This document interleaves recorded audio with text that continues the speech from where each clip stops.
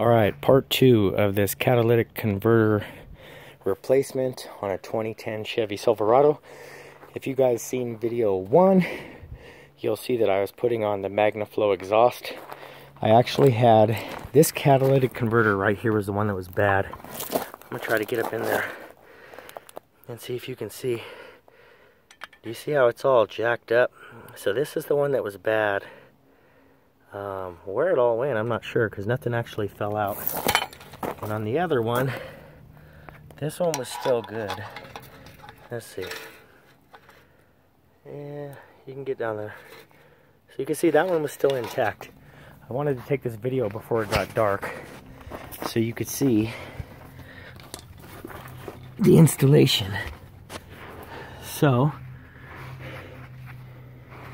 and there is the new magnaflow catalytic converter.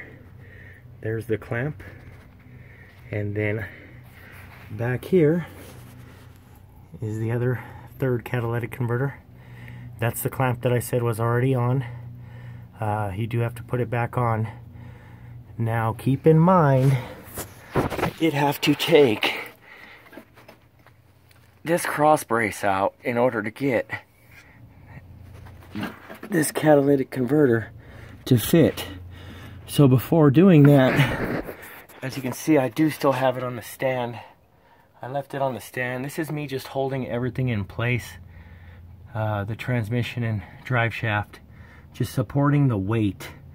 The hardest problem I had with this was getting the old catalytic converter bolts off. I actually smashed the crap out of my finger trying to break these bolts.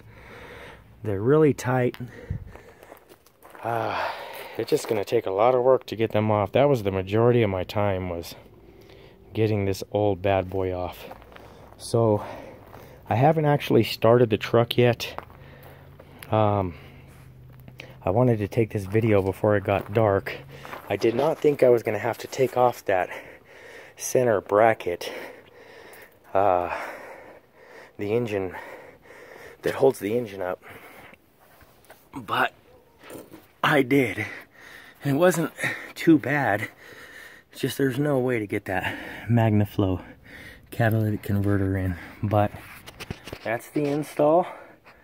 Wasn't too bad. Took me a long time, like I said, to get them bolts out. But once you get them out, then it's really no big deal. So just be prepared to take a, let's see, it was 15, size 15 bolts.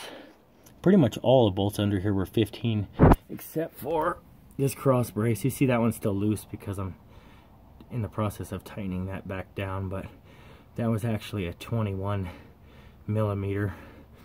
I undid 3 of them, and then I just let this thing hang on that 4th bolt, and that gave me enough room to get the catalytic converter up in there. But nonetheless, beat paying the repair guy minus my finger. Thanks for watching.